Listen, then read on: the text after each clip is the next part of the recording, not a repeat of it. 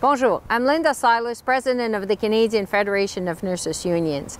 And on behalf of our National Executive Board and the close to 200,000 working nurses and nursing students we represent, I want to wish you a great Nurses Week.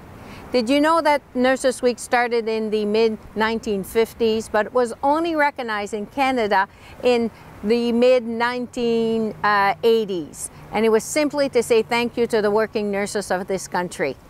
In 2013, Global Nurses United, which is a regroupment of nurses unions across the world, said we had enough. We wanted to change the message of Nurses Week. Why? Because we wanted government and employers to recognize the growing evidence around safe staffing.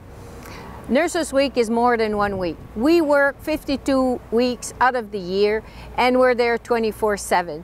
What we need is safe staffing, safe workplace, free of violence, so we can do what we do best, is take care of Canadians when they need it.